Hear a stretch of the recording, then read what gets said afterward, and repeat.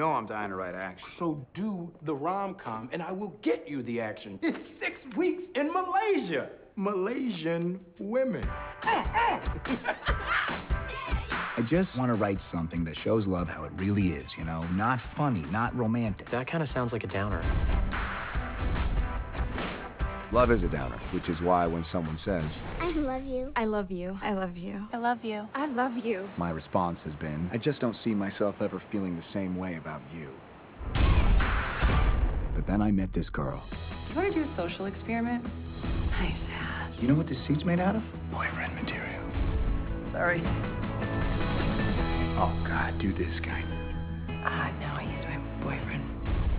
Oh, you don't look too good. Did you have the crab? I had the crab.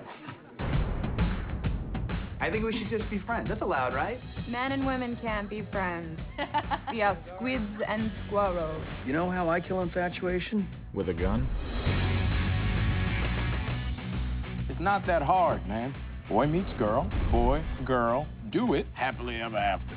I'm sorry, do men really think that sex is the answer to everything? Yes.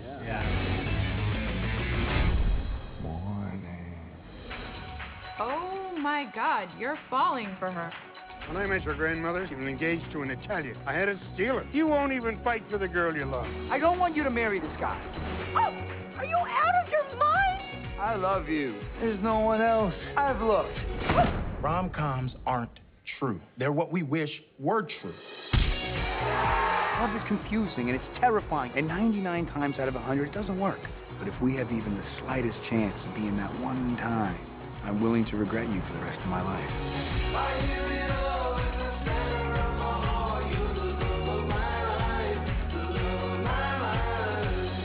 Love isn't a thinking thing. It's a feeling thing. And this is what it felt like for me.